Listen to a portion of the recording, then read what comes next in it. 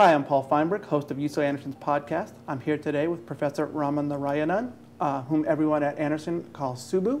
Our topic today, healthcare in the United States, the past, the present, and where it might be headed in the future. Subu, our topic today, of course, is healthcare. I think the best way to begin is maybe for you to describe what a good ultimate solution for a healthcare system for this country would be, and then we'll talk about some of the challenges of actually getting there. Sure. So if you think about any healthcare system, not only in the US but in the world in general, so any good healthcare system aspires to three main goals. So these are quality, access, and efficiency. So essentially, providing quality care to as many people as possible while keeping costs under control. And if you think about the history of the evolution of healthcare in the US, then for much of the 20th century, quality and efficiency took a backseat to access. So it was all about access. And in the 1960s, Congress enacted these two major health insurance programs, Medicare and Medicaid, which expanded access to, say, tens of millions of Americans. Then by starting with the 70s and about the 80s, the focus shifted more to cost containment with the rise in managed care. And about the 90s or so, there was a general consensus that most of the cost problems had been licked, that even though there was some sort of a backlash against managed care at that point. So pretty much at any point in time, these have been sort of the three main goals of the healthcare system. And if you think about the current state of the US healthcare system, then it still faces challenges on these three fronts. So for example, on access, think about 47 million people are uninsured currently, which is about, I think, 15% of the population, which is a fairly significant number. In terms of costs, healthcare costs represent more than 15% of the GDP. I think in terms of the 2008 figures, it's almost 18%. And so not only is this figure high, it's also been growing over time. So for the last 25 years, this share of GDP has nearly doubled. So it used to be about 10% of GDP, whereas now it's almost 18%. And also in terms of quality, even though the US is probably on the frontier in terms of innovation, coming up with new technologies, new procedures, new drugs, there is a lot of discrepancy in care based on the region that you live in, and also based on how much you earn, stuff like that. So there is a lot of variation in the quality of care that's available too. So these three goals still present, so these three are still major challenges that are being faced by the US healthcare system. But ultimately, if you think about what is it that a good solution will have, what characteristics it'll have, the aim is to provide quality healthcare to as many people as possible at the most efficient costs, under the most efficient costs. Okay, so you can't read the newspaper or follow an election without people discussing healthcare. So, right. So the goals you described are lofty, the end-all goals. Right. These are not the practical goals that people talk about. We hear all sorts of phrases about universal health care, socialized medicine, freedom of choice. I mean, these are all the catchphrases. And I don't want to go too far into the politics, because we're not the Department of Political Science. Right. It's impossible to have this conversation without talking about it a little bit. Right. Where do you think we're headed? What are some of the challenges to getting to those goals? I mean, what can happen in a country like the United States as they move forward? Sure. So, so one of the goals, like I mentioned, is access, right? And so a lot of thought has been put into how we can make sure that every American has access to health insurance, because a lot of people feel it should be a right and not a privilege to have health insurance, especially in a developed nation like ours. So the goal is to make sure that everyone has access to health insurance. And one way of doing so is, by either having some mandates, which would require everybody to purchase health insurance and penalize them if they don't, or have a single payer system which is backed by the government, which is a solution that other countries like the UK or Canada have followed. Now, these are all different solutions that you can think of, but of course there is a lot of political will against some of these solutions. So fundamentally, Americans like choice. So any solution that would impinge on their ability to choose across different providers or across different plans would ultimately meet with some strong form of resistance. So the current thinking is to modify this whole idea of a single payer system and present a publicly financed health insurance plan as an alternative to existing private health insurance. So the idea is you could have a publicly financed health insurance plan and have it compete with the other private health insurance plans in the market. And by doing so, what the goal is, the idea is that the publicly financed health insurance plan would have lower costs because they would be able to attract more enrollees. They would be able to negotiate down prices much better, like Medicare does.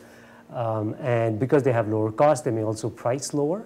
And in turn, they may force the private insurance companies to lower their premiums. So that's sort of the goal behind some of the recent policy proposals. Now, of course, for this to work, what needs to happen, what needs to hold true is that the public insurance plans do need to have these low costs. And the evidence on that front is a little sketchy.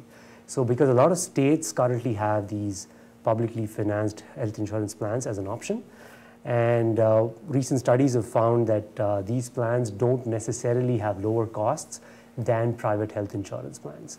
And if they don't have lower costs, then it's not clear what benefit they may be bringing. There is some evidence to show that private health insurance plans do exercise some amount of market power because especially in markets where there are very few health insurance plans, they may be able to drive up prices. So a recent study that my colleagues and I conducted, and we find that in areas where health insurance plans are consolidating, where they are merging, it leads to increases in price for the next couple of years. So there is some evidence to show that private health insurance plans can exercise market power. And if there is an option of a public plan which can hold down costs, then that may be able to mitigate this market power to some extent. But of course, for the whole thing to hold true, you would need this public option to have lower costs. What about the idea of the profits that are in the healthcare system? Mm-hmm. I mean, in this country, at least in my lifetime, some doctors anyway, become doctors partly because you can earn a very nice living, and Absolutely. Pharmacists and people who create new drugs, I mean, big pharmaceutical companies. Right. But that's not historically, doctors didn't always become doctors for Right. profits. And even in other countries, culturally, not everyone seeks medicine as a profession because Right. it's the route to a beach house and those sorts of things. And Right. I'm not creating a value judgment about that, but I'm wondering how much of the culture of medicine for profit in the United States matters in the overall economic discussion of healthcare going forward. Absolutely. So one thing we discussed earlier was how costs are much higher in the US. And one key reason for that is the way incentives are structured for healthcare providers. So if you think about both doctors as well as hospitals, then they are usually reimbursed per procedure, right? So they have every incentive to provide a greater volume of services and not just focus on the quality of services that they offer.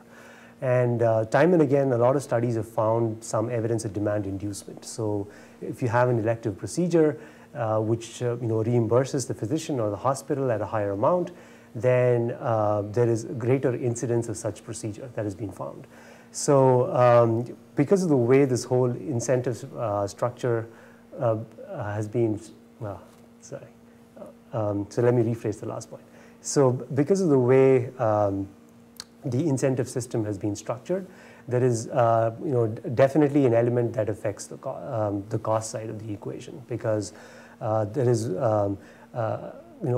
every player in the healthcare system has some incentive to prescribe more and more procedures and not think about how cost effective this may be. So that definitely does play a role.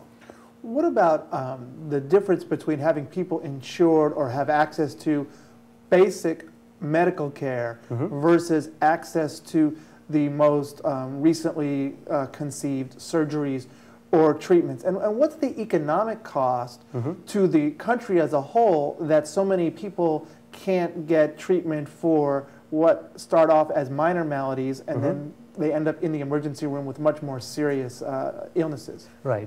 So one other aspect that's really driving up the costs is related to this other goal of access that we discussed.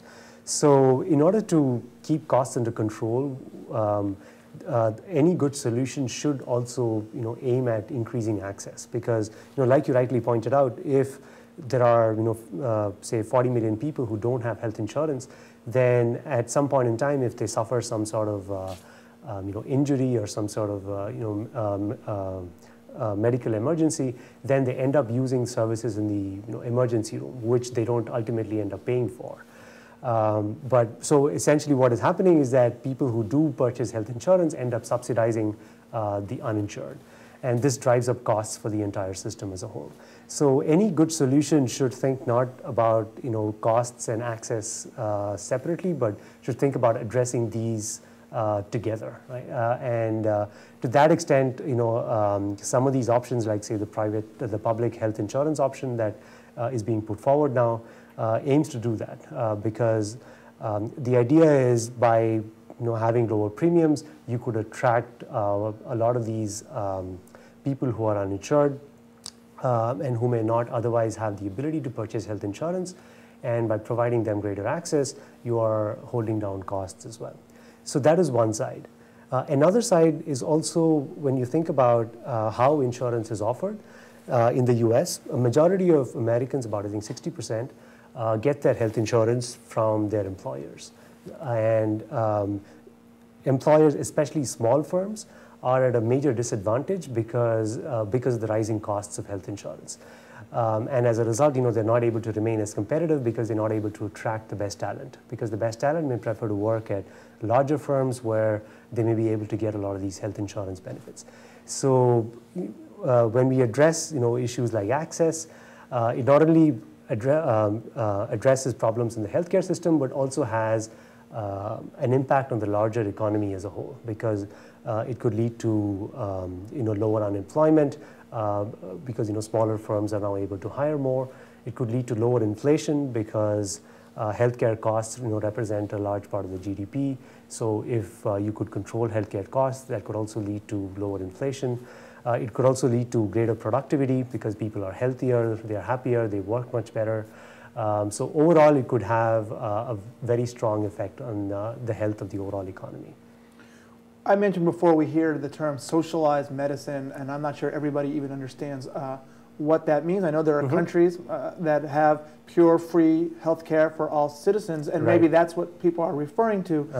Are there any nations out there who have a health care system that either entirely or in part the United States could use as a role model, perhaps other than a country that has purely just socialized medicine? Sure. So Canada is one good example, because there are often comparisons made between the US and Canada. Now, people often think about the Canadians as having a socialized healthcare system. What they do is they have a healthcare system that's financed by the government, but the actual delivery of healthcare is still made by doctors who are in the private sector. So the socialized or the public aspect comes about from the fact that the government pays for the healthcare for everyone. And it's interesting to think about Canada as a comparison or as a role model even. So a lot has been made about how costs are much lower, and that is true. So I think in Canada, costs are about 10% of healthcare costs are about 10% of GDP, compared to about 17 to 18% for the US. So costs are relatively lower for sure. And if you look at outcomes, then there is some debate over whether people in Canada do have better health outcomes than people in the US. So if you look at measures like infant mortality or life expectancy, then if you look at just the raw numbers, then Canadians perform better. But once you condition for something like, say, birth weight, then what we see is that the US actually achieves parity with people from Canada.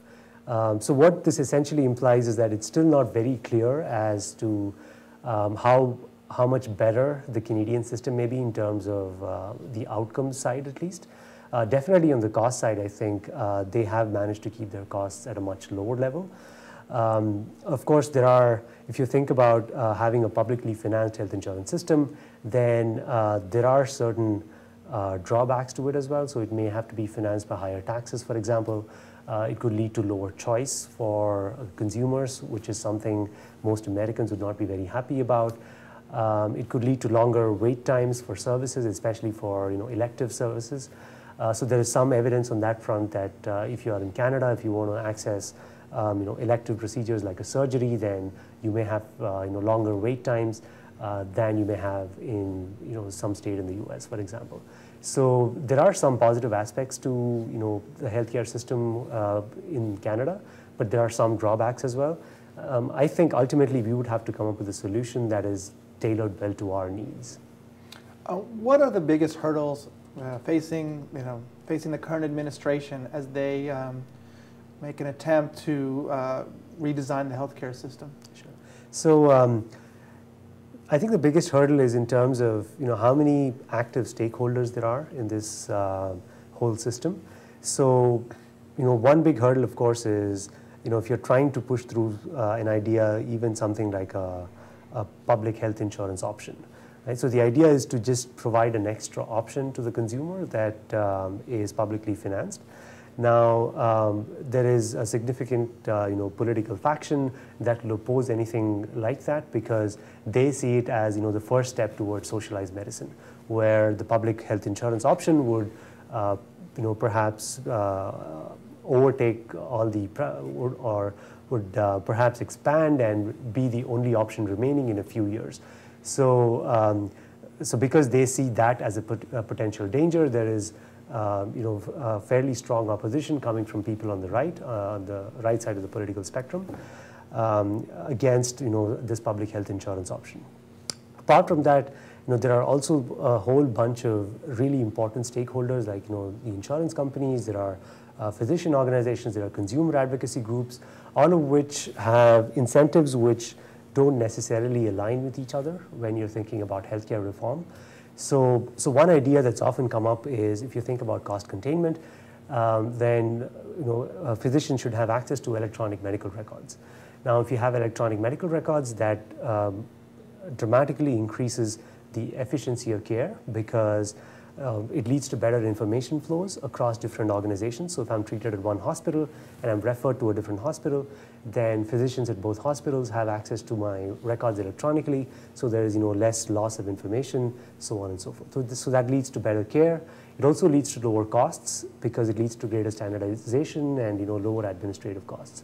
So that has been proposed as a solution for the last, I think, 15 years or so, but it's been really hard to implement. And one large reason for that is because physicians have a lot to lose in terms of, so physicians may stand to lose a lot by, in the short term by implementing these electronic medical records. That is because these electronic medical records would eliminate a lot of redundant procedures. And since physicians and hospitals get paid on the basis of the number of procedures they perform, it could lead to, it could impact their bottom line in the short term. So it is because of, partly because of these concerns that, previous administrations have found it really hard to implement something like these electronic medical records, which, from all standpoints would stand to benefit the society as a whole. So the physicians, so they are sort of one major stakeholder in this. There's also consumer advocacy groups. So they have privacy concerns, confidentiality concerns about the same about implementing these electronic medical records. So they represent another stakeholder group which are against this implementation. So essentially, I think what is going to be the most difficult to push through is I think the major hurdle is going to come about from the fact that you have these different powerful stakeholders in the system who may have incentives which are not always aligned with each other. Okay, you're sitting in your office and your phone rings and you hear, Subbu, Barack Obama, I only have 2 minutes. What do you think the healthcare system should look like in the United States that's as close to workable for everybody involved?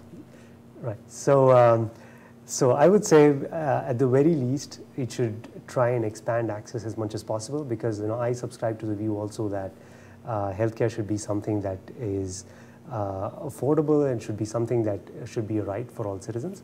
So I think any good solution should take that into account, and doing so in a cost-effective manner would certainly make a lot of sense. So trying to push through something like a health insurance, a publicly financed health insurance option is fine, I think, in my opinion, as long as it is made sure that, say, it is not, say, subsidized by government funds, because that would mean it is not competing with the private insurers on a fair level. So having a publicly financed health insurance option and competing, sorry, let me rephrase that. Having a publicly financed health insurance plan that is not really directly subsidized by the government, so that it competes on an equal footing, making sure that it puts in place measures that drive down costs, so that it can keep or it can rein in cost increases on the private side as well. I think that's certainly a good way to think about in terms of implementing any viable solution.